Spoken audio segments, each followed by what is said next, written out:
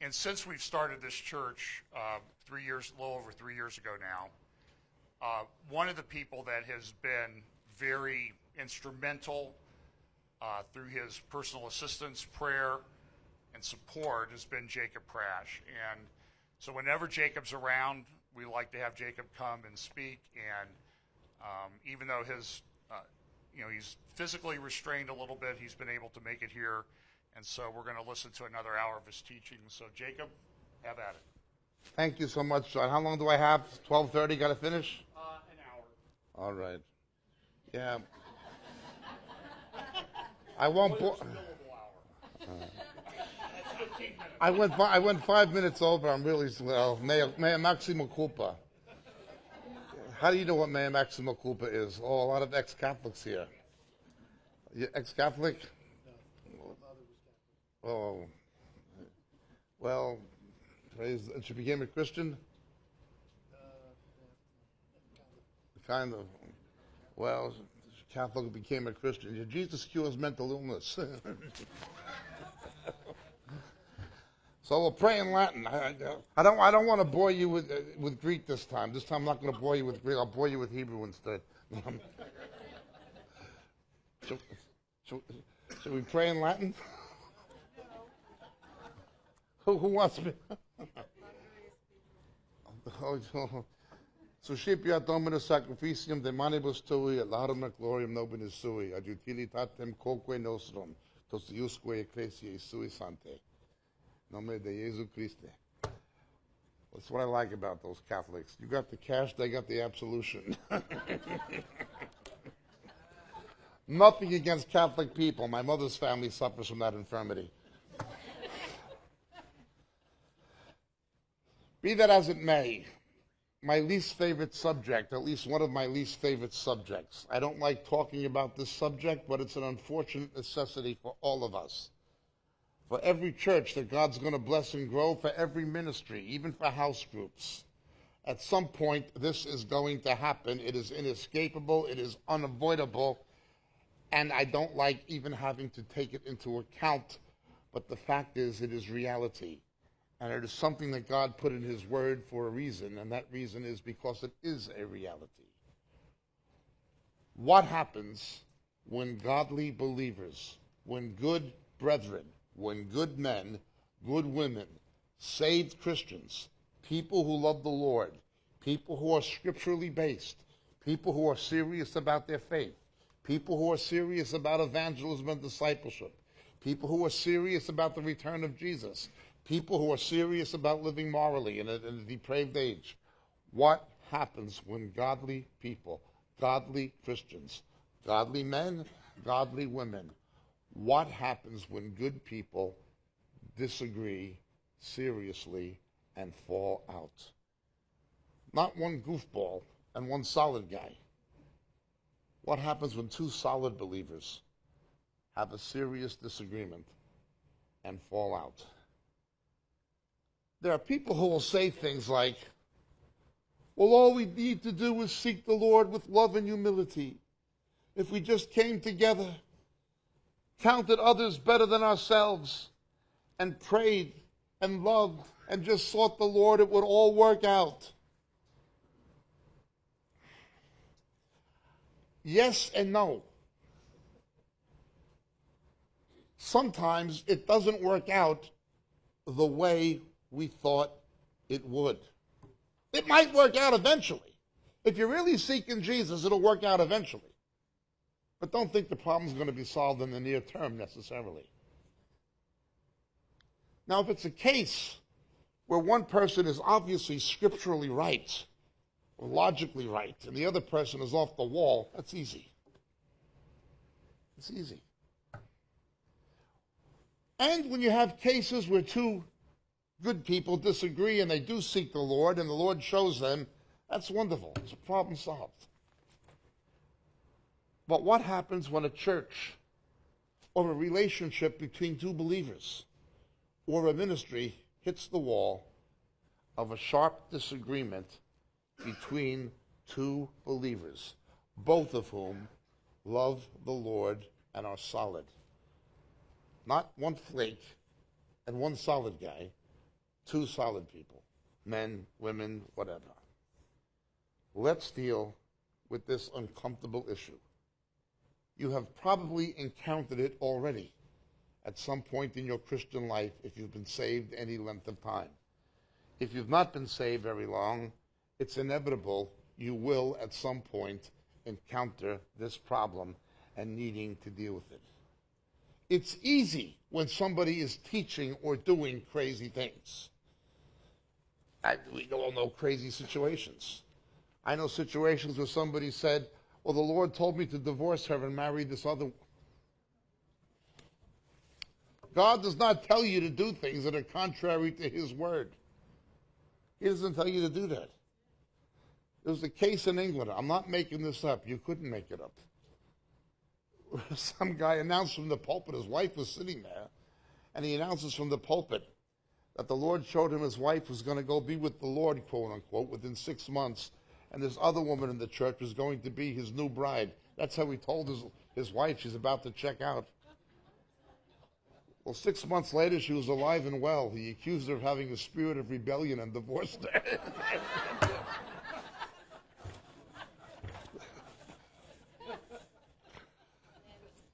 In a case like that, it's obvious who's right and who's wrong. There's no issue. But there are cases when it's not so obvious who's right or who's wrong. We do not know if the John Mark of the book of Acts is the same Mark who was Peter's secretary.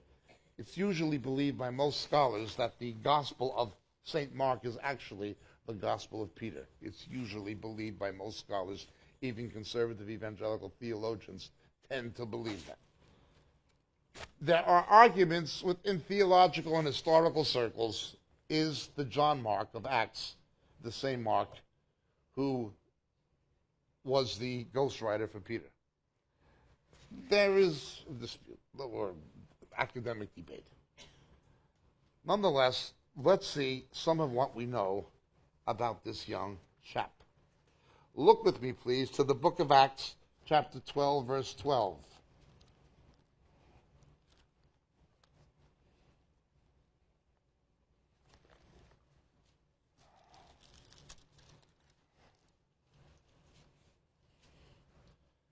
When he realized this, he went to the house of Mary, the mother of John, who was also called Mark, where many were gathered together and were praying. When the angel sprung Peter from the joint and got him out of prison, he goes to the house of John Mark's mother.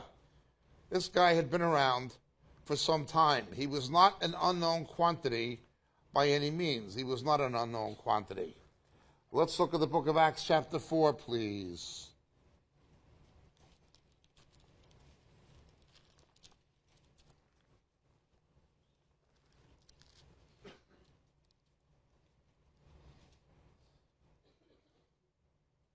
Verses 36 and 37. And Joseph, a Levite of Cyprian birth, who was also called Barnabas, by the apostle, which translated means son of encouragement. Barnabas, the son of encouragement. It's Aramaic, not Hebrew. Barnabas. And these two, we know, were related. Colossians chapter 4, verse 10.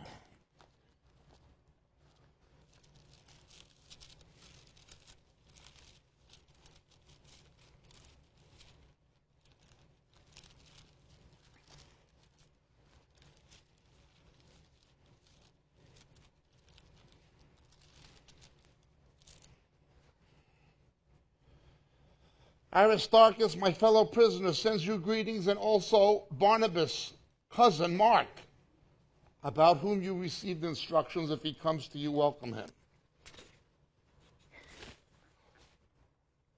One caveat, one major problem you will always find and need to be aware of in dealing with conflict between believers.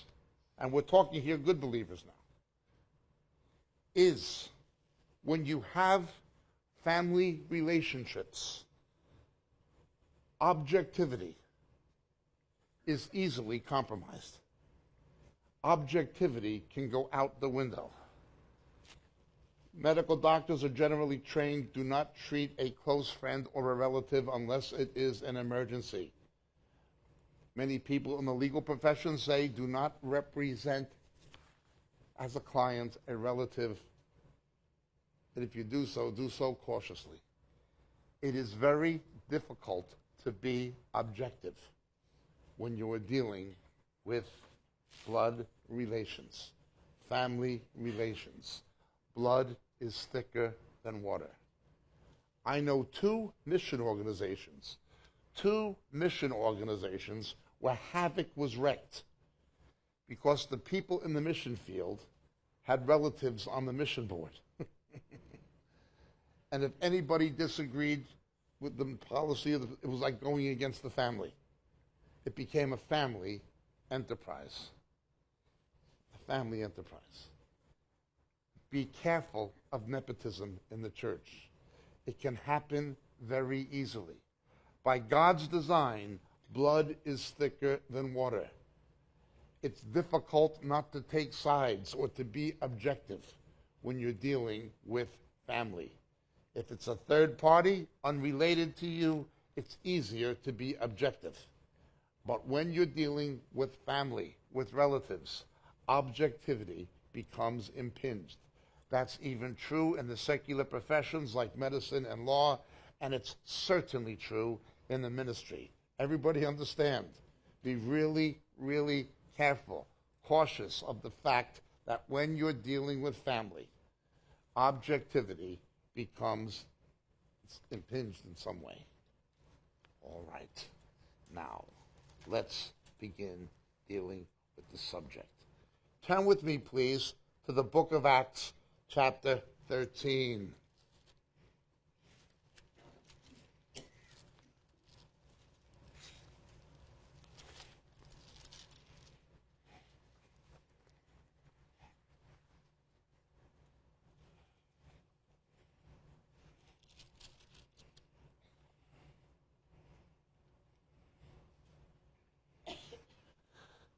The Holy Spirit said, set out for me Barnabas and Saul. Notice Barnabas comes first. Saul is second. Barnabas initially, in this first dynamic mission team, Barnabas is named first, Paul second. Later, it becomes reversed. Barnabas is named second, Paul is named first. It becomes Paul and Barnabas. Or here it is Barnabas and Shaul. Okay. Barnabas in his name implies a pastoral nature, ministry, and calling. Son of encouragement. That's what pastors do. They're encouraging. They encourage the sheep. They groom people. They groom new believers and things of that nature. Barnabas was truly a pastoral person. Well, he was certainly good in the influence he had on Paul. Now let's understand this further. Verse 5. And when they reached Salamis and began to proclaim the word of God in the synagogue of the Jews, they also had John as their helper. This John Mark, was there right from the beginning of the mission, of the first missionary journey. In verse 13, now Paul and his companions put out to sea from Paphos and came to Perga, which is Pergamum, in Pamphylia. And John left them and returned to Jerusalem. Pergamum was a spiritually intense place. Jesus described it as the place where Satan's throne is. I've been to Pergamum many times. The capstones of the altar of Zeus are now in a museum in Berlin, but the altar foundation stone is still there. You have the Mithras worship from Egypt there. You have the emperor worship of Rome there. But you had Satan's throne. The altar of Zeus. Zeus was the Greek corruption of Theos, God. Theos is God in Greek. Zeus, they identified with the planet Jupiter. Okay? The Romans came to identify with the planet Jupiter. The false religions of ancient Babylon that began in the days of Nimrod and Semiramis and reached an Old Testament apex in the Babylonian Empire. When the Persians, as prophesied by Isaiah, destroyed Babylon, the mystery religions of Babylon were transferred. They migrated from Babylon. They migrated westward to Pergamum. Literally, the 300 priests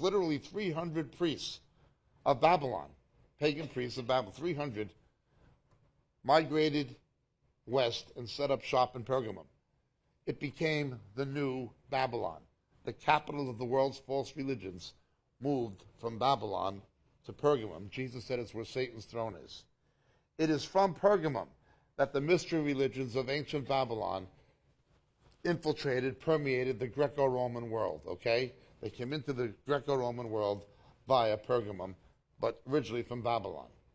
That's exactly how it happened. This can all be well documented with history and archaeology, but it fits what the scriptures describes. Pergamum is a spiritually heavy place. Once things on the first missionary journey begin getting heavy, this John Mark, who everybody knew, whose mother gave respite and refuge to Peter when he was freed by the angel from the prison and so forth, he jumps ship. He takes off once things get tough. With this in view, turn with me, please, to the book of Acts, chapter 15.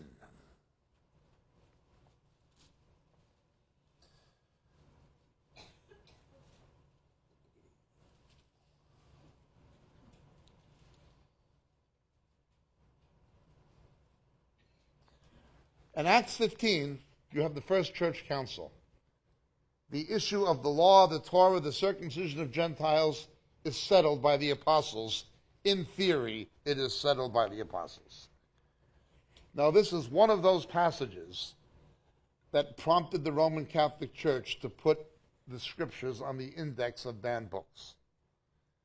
When we read this, we see in verse 13, and after they stopped speaking, Jacob, answered, saying, Brethren, listen to me. Simeon has related, that's Peter, how God first concerned himself about taking from among the Gentiles the people for his name. And with this the words of the prophets agree, and they make citations from Amos and so forth. Verse 19, therefore it is my judgment. Verse 20, but that we write them. Okay. Then it seems good to the Holy Spirit and to us. Notice the first church council. Peter played a role, but James was the primus inter pares, the first among equals. James presided, not not Peter. At different points of church history in the book of Acts, different apostles functioned as the primus inter pares, the first among equals. Pentecost was obviously Peter. By Acts 15, it is James. Later, it's Paul. There'll always be a primus inter pares. The most scripturally correct model of ecclesiastical polity, of church government, is a plurality of elders. But even when you have a plurality of elders, you're going to have a senior pastor, you're going to have a primus inter pares, the first among equals, the one who presides. Okay? Parliamentary democracy is based on the idea of a prime minister, a primus inter pares. Okay. Now let's understand this. Why was Peter not presiding if he was the first pope? Why at the first church council did James say, Brethren, listen to me? Why does James say, therefore in verse 19, it is my judgment? How come he wasn't acknowledging the pontiff? Because the pontiff at that time was the pagan emperor, the Pontificus Maximus, the bridge builder between all of the pagan faiths of the empire. Now this, again, comes into play in the last days. The Pope wants to be the bridge builder. He wants to be the pontiff. You see, he has these convocations in Assisi, Italy, and Rome, and all these things where he wants to bring the witch doctors and the Buddhist monks and Zoroastrian priests together for some interfaith convocation. He only wants to be the bridge builder. This is exactly what happened in pagan Rome. The pontiff was the pagan emperor, the head of the pantheon of pagan Rome. That's what this is. Peter was not presiding. James was. If Peter was the Pope, he would have been presiding. And there would not have been a magisterium. There would have been a papal encyclical. Rome is spoke. This is one of the main passages that the Roman Catholic Church had to react to in banning the scriptures. Causes a big problem. I think of Cardinal Manning. His parents were from Ireland, but he was a famous cardinal in the 19th century in London, where you had a large influx of Irish immigrants after the potato famine into England and, of course, into the United States. And he was known as the Cockney Cardinal, poor side of East London. And he, again, Irish Catholic. And in his autobiography, Cardinal Manning wrote the following. He said, in my 40-plus years as a Roman Catholic priest, I've known multiple reasons why people became Roman Catholic. They were attracted by the liturgy, or they wanted to marry somebody who was a Catholic. Multiple reasons. But he said, I've only known one reason why somebody would renounce the Roman Catholic faith and become an evangelical Protestant. He said, they read the Bible. And had more questions that no priest could answer. That's exactly what he said in his autobiography. That's at least he was honest. The greatest English-speaking theologian of the 20th century in the Roman Catholic Church, their main one, was a former Protestant called John Henry Newman, who became a cardinal. In his treatise, Empire and State, he admits at least 70% of the rites, rituals, customs, and traditions of Roman Catholicism are of pagan origin. Hey, notice. Pergamum. Well, they have the First Church Council, and they supposedly settled the issue, only putting 4 requirements on non-Jewish Christians that some theologians think derive from the Noahide covenant, from Noah. Anyway, the conference is over, and the issue is, in theory, settled. What happens next? Verse 36, after some days, Paul said to Barnabas, let us return and visit the brethren in every city in which we proclaim the word of the Lord, and see how they are. And Barnabas was desirous of taking John, called Mark, along with them also. But Paul kept insisting that they should not take him along, who had deserted them in Pamphylia and had not gone with them to the work. And there arose such a sharp disagreement that they separated from one another. And Barnabas took Mark with him and sailed away to Cyprus. And Paul chose Silas and departed, being committed by the brethren to the grace of the Lord. And he was traveling through Syria and Cilicia, strengthening the churches. Now look at Acts 15, verse 2. Unlike Acts 13, now it's not Barnabas and Saul, but Paul and Barnabas. In the dynamics of human relationships, not just sociologically, but even within the church, the junior partner, the underling, is going to grow in his faith and experience. The senior partner is going to have to accept he's not a kid anymore, or he's not a deputy anymore, or an adjutant anymore. He is somebody who God is going to bless and use in his own right. He may even develop giftings beyond my own in certain areas. This can create problems, can it? Just think of a family business, Jones and Sons. The old man teaches the kid, I don't know, the dry cleaning business or whatever. The old man taught the kid how to do the dry cleaning and press the suits and everything, and they built up a good business. Maybe they opened a couple of stores. But now the kid gets some ideas. Maybe we ought to do some custom tailoring. It's a new market. It's expanding. In addition to the traditional business, which is our bread and butter, maybe we can expand into custom tailoring. The old man says, we never did that before. It's a bad idea. The kids, no, I think it's a These things happen. These things happen in human relationships. They happen in families. Well, they happen in churches. But the complication is he's a relative. Whenever you have a relative involved, once again, the first casualty is going to be objectivity, at least to a degree.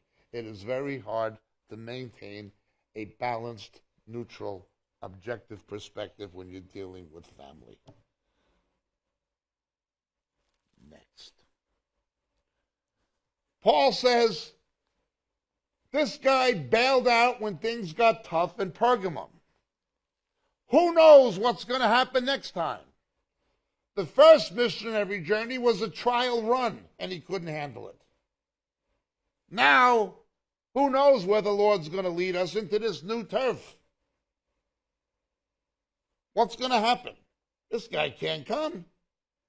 He bailed out on us. He can't handle it. He's not up to it. Barnabas says, yeah, but the kid has potential. He comes from a good family of believers. His mother was the one who gave shelter to Peter. He's related to me. I know what a kid's heart. I know him since he was little. He has potential. We got to get next to him and encourage him and give him another shot. Paul says, another shot, he might get us shot. You can't have this guy with us. Who's right? Who's wrong? Who's right? Who's wrong? Now we can say, hypothetically, all we need to do is love each other, esteem others greater than ourselves in a spirit of Christian humility. Come together and seek the Lord, and he'll show us how to handle this disagreement. Don't you think Barnabas and Paul knew that? They knew it as well as we did. But that's not how it played out, did it? That's not how it played out. Now, it's nice when it does play out that way, and sometimes it does. In some circumstances, it may work out that way. Praise the Lord when it does. But it doesn't always.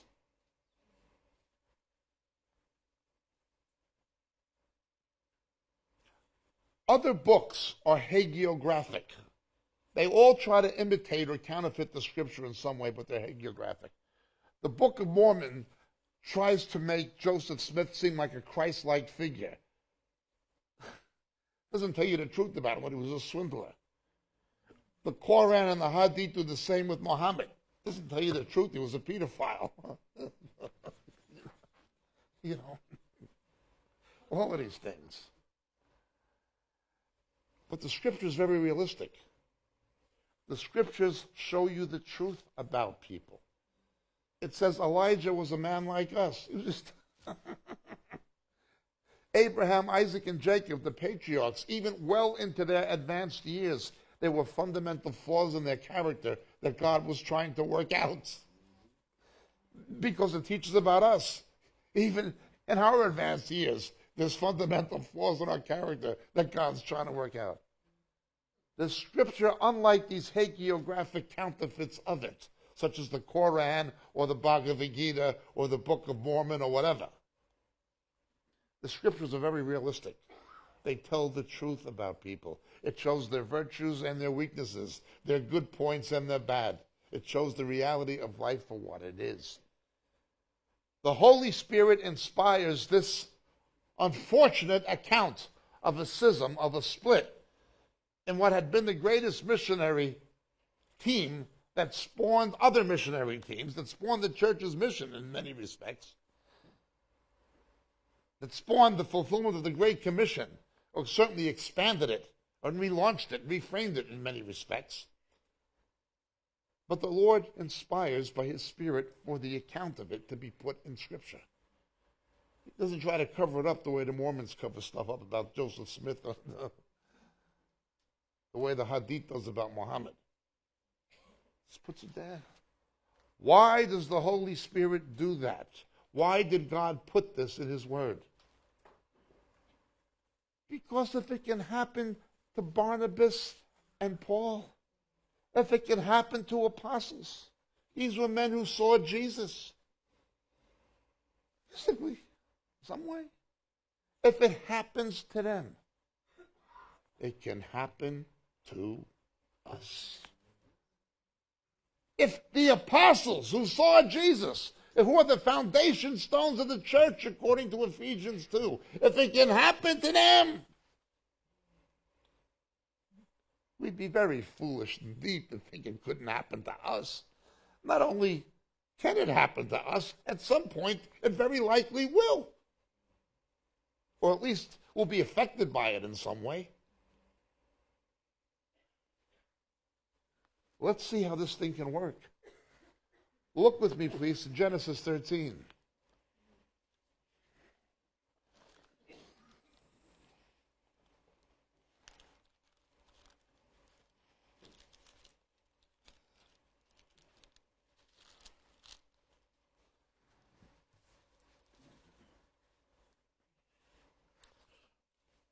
Let's begin at verse 6. The land could not sustain them while dwelling together. This is Lot with Abram.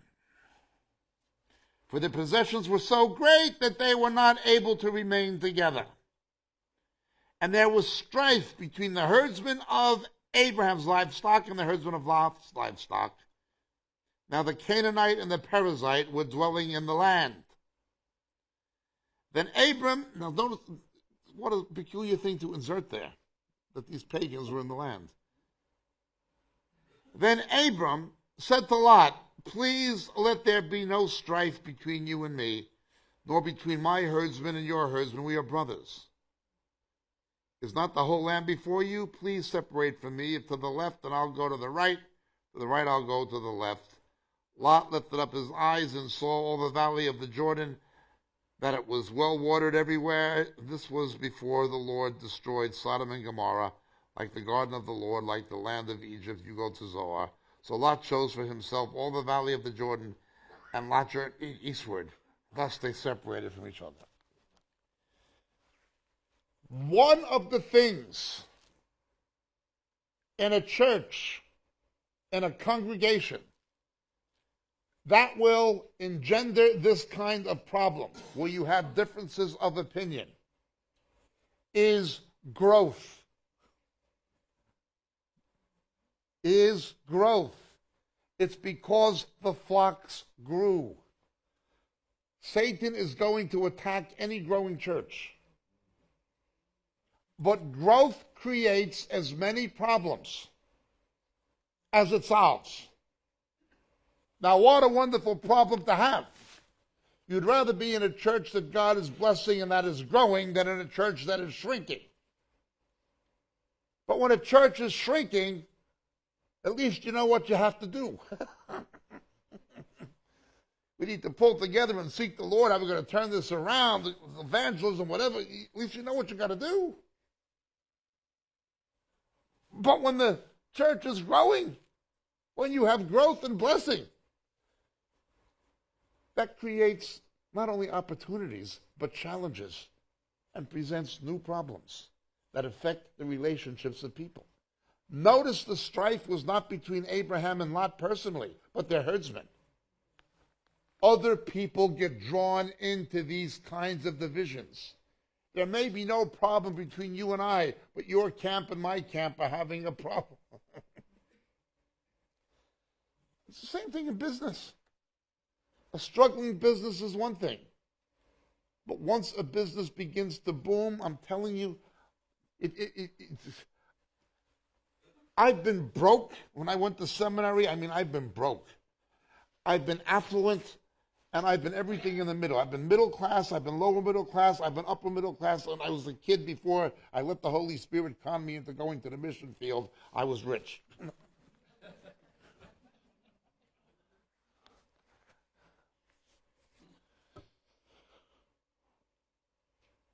Money creates as many problems as it solves, doesn't it? Talk to somebody who became affluent, who went from a working class or a lower middle class background and became upwardly mobile. Money creates as many problems as it solves. Taxes, finance, management, wills, everything, the kids. Money creates as many problems as it's. Now, what a wonderful problem to have. I'd rather have the problem of how do you deal with the money than deal with the problem of not having any, but it's still a problem. Still a problem. There are wealthy people who are miserable.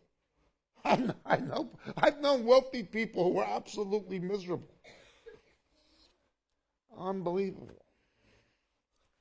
So let's look.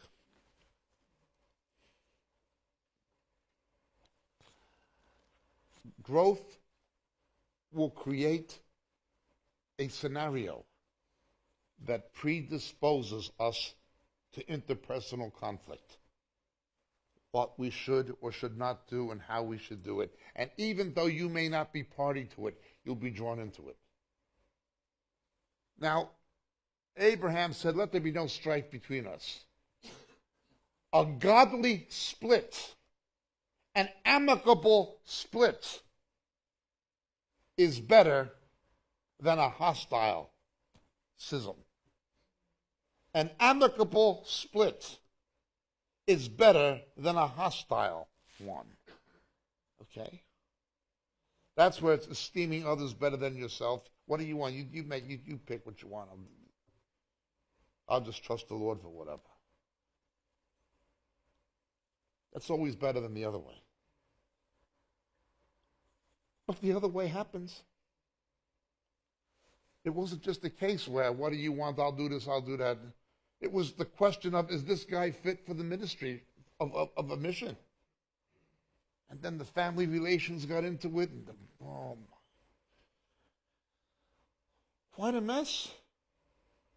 And of course, the devil always has a hand in these things, doesn't he? Now, what's important to remember is the Canaanite and the Perizzite were in the land. We have to read this on the background of Genesis 9:25 and on the curse of Canaan. The Canaanites were a wicked, wicked civilization. They practiced human sacrifice, bestiality, and all kinds of unspeakable things that was interrelated with their pagan worship.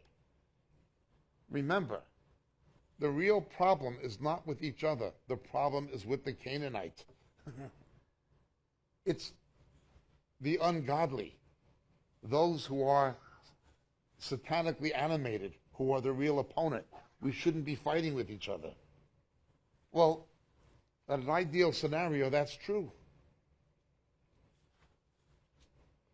Genesis 13, we have one example. But Acts 15, it gets ugly. These are apostles. These are apostles, the foundation of the church, people who saw Jesus, were personally trained by him, and they're splitting. Whoa.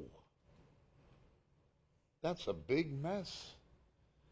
If they fall out like that, what's going to happen to us? Now understand, there are other kinds of division. Not like this. There are divisions that are right. If a church grows, maybe you need to plant a new church for the people who live on that side of town. Maybe the Lord is going to use the friction within the fellowship to plant another church to reach more people with the gospel. It could be. That could be.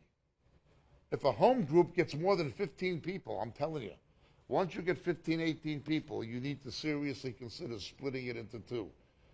Once you get up around 20 people, fellowship stops taking. Remember, in the early church, in the book of Acts chapter 2, they met house to house and in the temple. The same as you can do things in large groups you can't do in small ones, you can do things in smaller groups you can't do in larger ones. People are going to identify and develop their gifts in small groups, not big ones. And real fellowship will take place in smaller groups, not in large ones. The early Christians took the Lord's Supper in house to house. I'm not saying that it's wrong to take it in a larger group as well, but the real fellowship was in a small group in the early church. That was the principle. Okay. God could allow this friction to happen in order to bring about a split he wants. It's not necessarily bad. There comes a time for Barnabas to realize it's time for Saul, who's no longer Saul, but now Paul, to go his own way. That the work of the gospel will spread more robustly. Then we have the 1 Corinthians 11 type split. Look at it.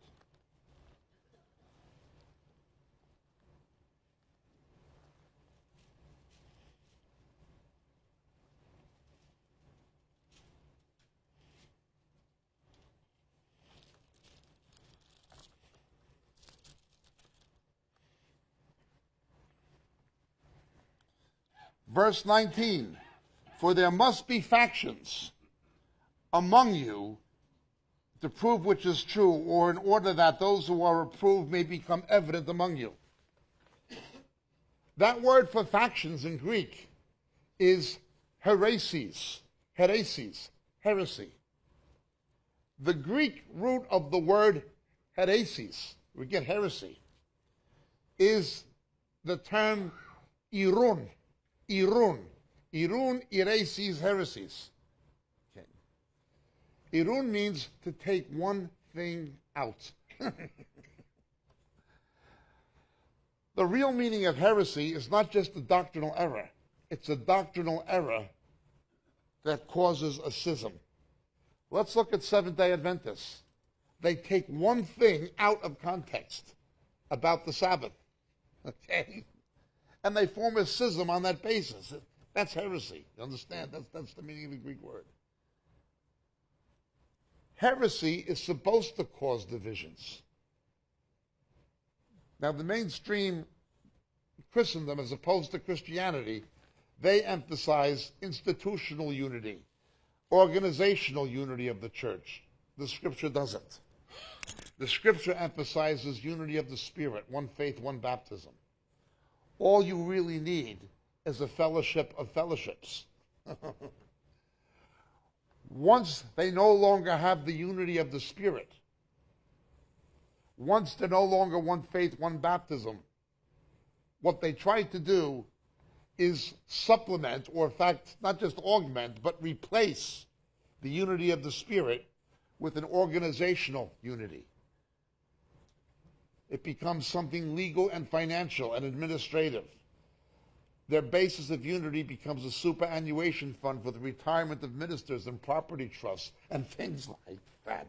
They become institutionalized. They become an organized religion, and that becomes their replacement for the unity of the Spirit.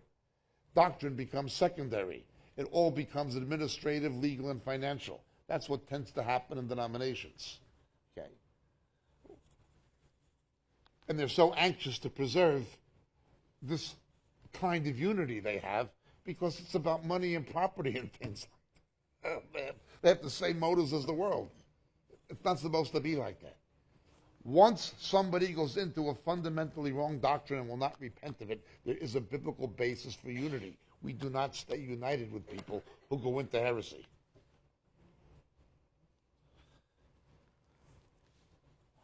But we're not talking about any of that stuff. We're not talking about planting a new church. We're not talking about a senior pastor having to accept the fact that his assistant is now ready to pioneer on his own under the Lord's guidance. We're not talking about separating from false brethren or true churches separating and leaving a denomination from heretical ones. All that stuff's easy to deal with. At least easy to understand how to deal with it. Now we're talking about two good guys. And it's not working out the way it did with Abram and Lot. It's getting really nasty. And they split. Who was right and who was wrong?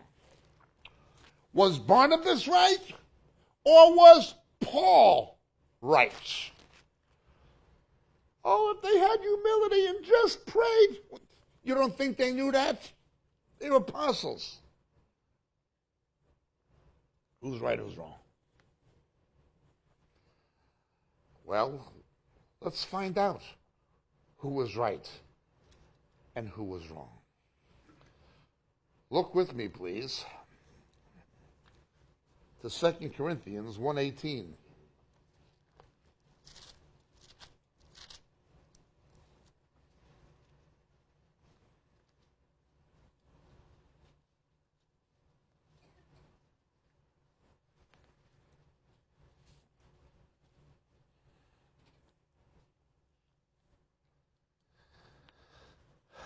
But as God is faithful, our word to you is not yes and no. Somebody's got to be right and somebody's got to be wrong. You're both right and wrong. It's not yes and no. Uh-oh. We got a problem here. Paul says things became really, really bad. He said things became so tough that they despaired of life. On the second missionary journey, Paul and his team, Silas and those guys who were with him, Paul says, we despaired of life. Can you imagine Paul wanting to die? Lord, just get me out of here. I can't take this anymore. Now again, if he reached the end of his rope, who can't? It's obvious that John Mark could not have handled it. Paul almost couldn't handle it. By the time they got to Philippi, they thought they had a breakthrough, and he wound up in jail. Then there was more rejection in Thessalonica, a bit of an acceptance in Berea, but he gets to Athens, and the intellectuals, most of them didn't want to know, and then he goes to Las Vegas, Corinth. Despaired of life, he says.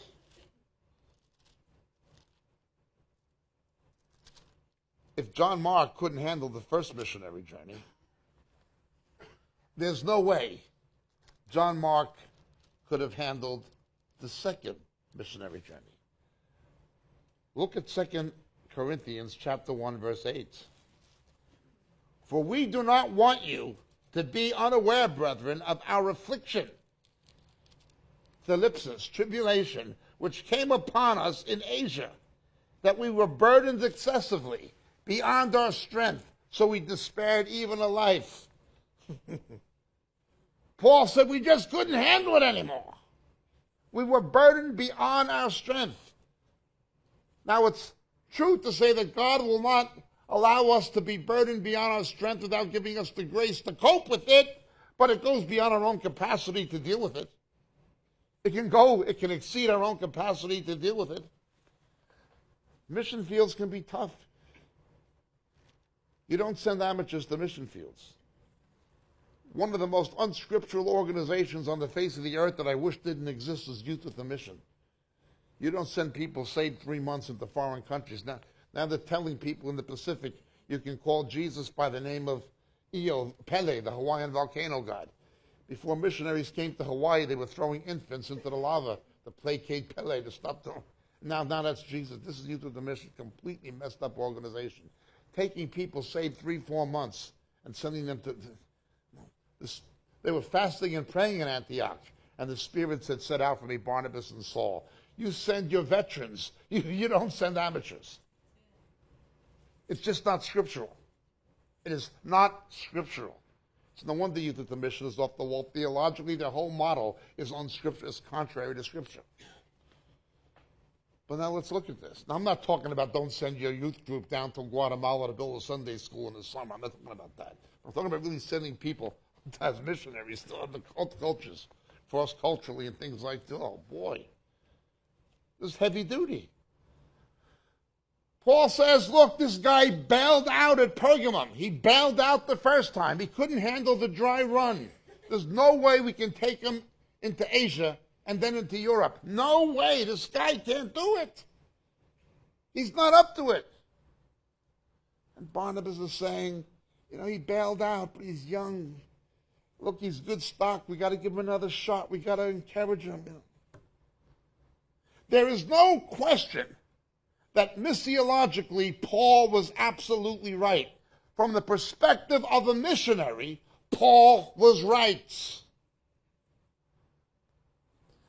But now let's look further. Let's look at 2 Timothy chapter 4, verse 11.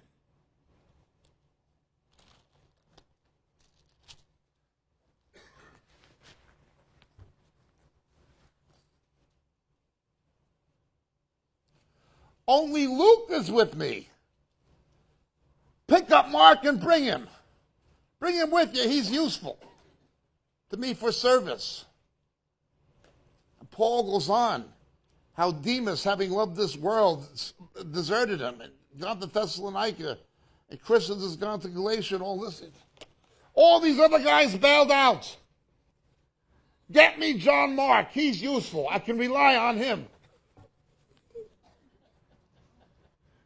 The same guy who we said he's useless. We can't trust him. Now things are tough again in 2 Timothy. This is the low ebb emotionally of Paul's ministry. I need somebody I can rely on.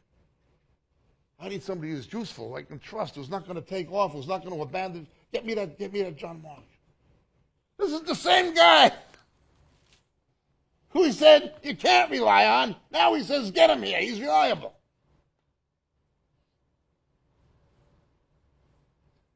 Look at Philemon. Verse 24.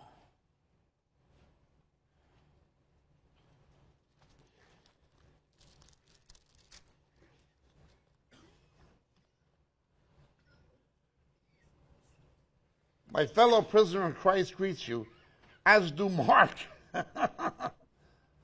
Aristarchus, Demas, Luke, and my fellow workers. The same guy who bailed out on them when things got tough, who couldn't handle it, who Paul says we can't bring. Now, he's a kingpin. Now he's a linchpin. Now he's somebody we know we can trust and rely on. He's going to be there. He's going to hang in there when things get tough. Pastorally, Barnabas was right. From the perspective of a missionary, Paul was right. But from the perspective of a pastor, Barnabas was right. Paul says our answers are not yes and no. Our answers are yes and yes. They were both right. Again, the dynamics of the church have much in common, or at least parallel to human dynamics. A pastor is going to see things more pastorally. That doesn't mean he's going to ignore doctrine, but he's going to see things more pastorally. A missionary and evangelist are going to see things missiologically or evangelistically. It's going to be the gospel that drives them. A teacher is going to be driven by doctrine. Somebody with prophetic ministry is going to look at things prophetically. Everybody's going to see things from a different aspect Doesn't mean they're blind to the other aspects, but it means that their own calling is going to predominate their perspective. I prayed for a Jewish lady in New York, a believer, very, very ill. A lot of things wrong with her. Last week in New York. Well, she goes to all these doctors and hospitals and things. God bless her. Her vision, the ophthalmologist is more concerned with her eyes,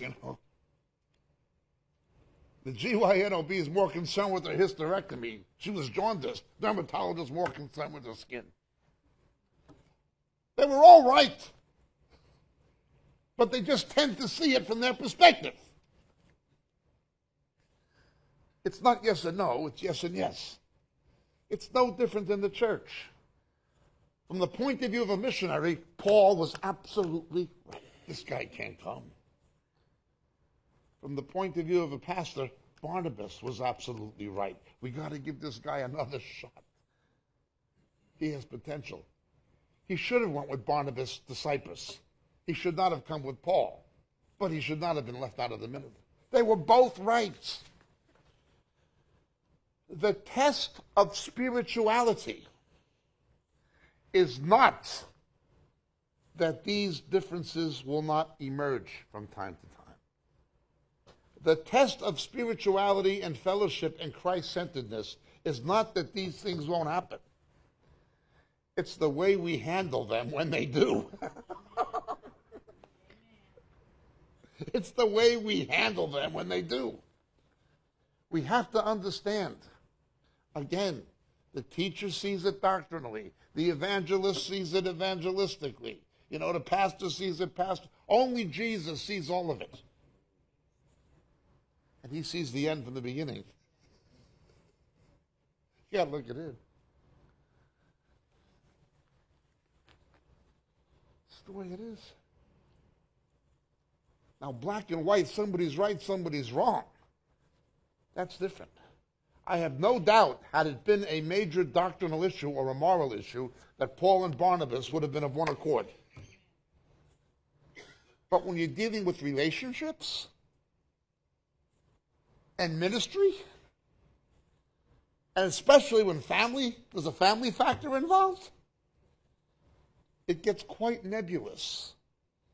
It's rarely black and white. It's invariably some shade of gray.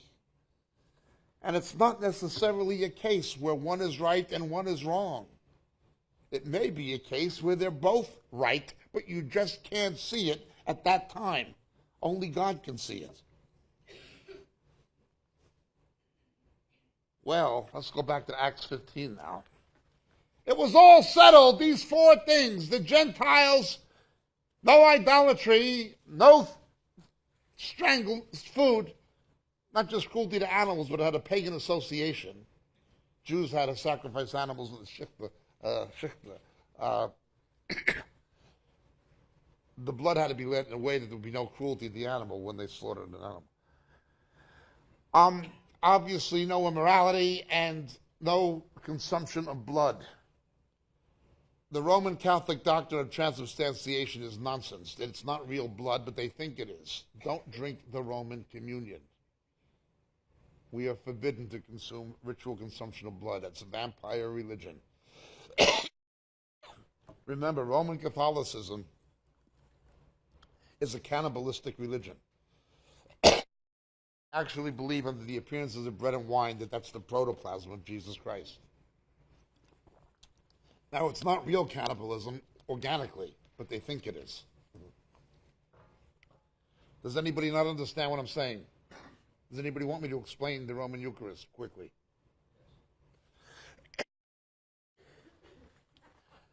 They took John 6 out of context. Unless you eat my flesh or drink my blood.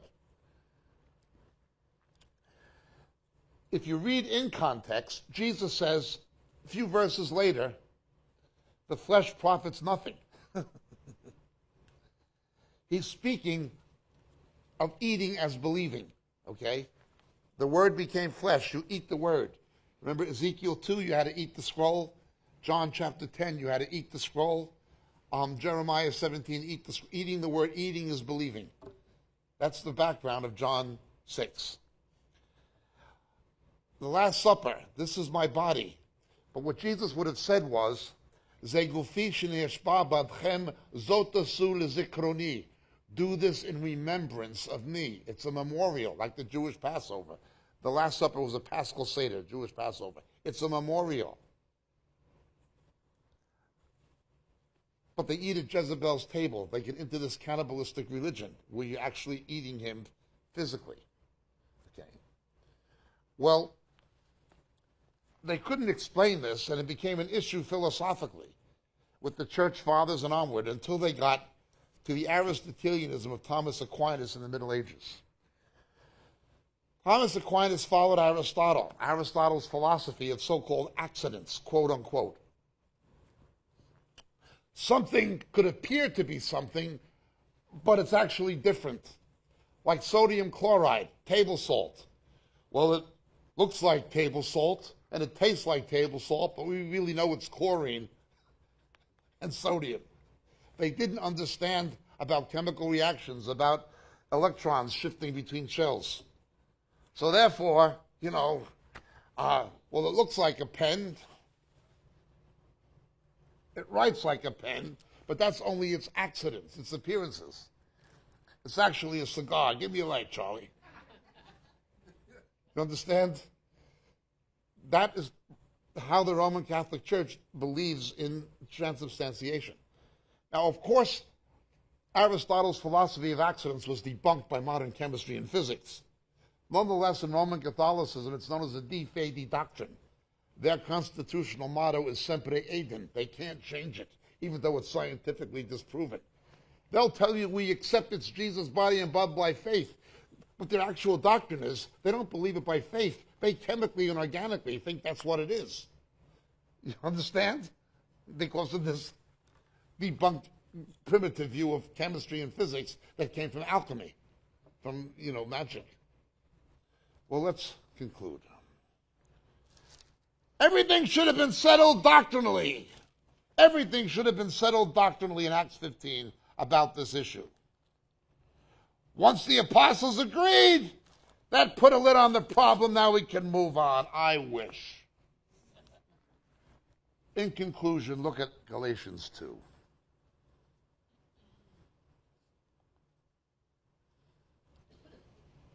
Verse 11. But when Cephas, the Latinization of the Aramaic Kepha, Peter, came to Antioch, I opposed him to his face because he stood condemned. For prior to the coming of certain men from James, he used to eat with the Gentiles, but when they came, he began to withdraw and hold himself aloof, fearing the party of the circumcision. And the rest of the Jews joined him in hypocrisy, with the result that even Barnabas was carried away by the hypocrisy. Another problematic passage for Roman Catholicism. They say the apostles were the first bishops and that Peter was the first pope. When was the last time you saw a bishop standing up in public and telling the pope that he's behaving like a hypocrite? These were apostles now. The doctrinal issue was settled. But people still behaved in accordance with the social pressures and prejudices. Now, when politicians do this, you expect it, nothing personal. They have to agree with whoever they're talking to, especially at election time. But Christians shouldn't be like that. Doctrinally, they would have said one thing, but their behavior reflected another. These were apostles. Even they blew it. They knew Jesus. They saw it. When it was a black and white doctrinal issue, Paul was right, end the story. But when it's a relational issue, Paul was right. Barnabas was right. But they said two different things. Yeah, but they're both right. That's just the way it is. If it can happen to the apostles, nobody is immune. This problem will affect you at some point. Your church, your ministry, your relationships with other Christians, It is inevitable that that kind of problem is going to happen. At the time, in the circumstance, you can only see your point of view. But they're both right, and they were both proven right. Paul acknowledged Barnabas was right. He said, send me this guy who bailed out, because I know he won't bail out. Barnabas was right as a pastor. We despaired of life. Paul was right as a missionary. It just doesn't always work the way we want to. Sometimes sick people are prescribed drugs that are contraindicated. The nephrologist doesn't want you to take this. It's bad for your kidneys, but the cardiologist says you have to. That's the way a body works. Or it doesn't work. It's going to happen. When it happens, the real issue is not that it's happening. The real issue is how we handle it when it does. God bless and thank you.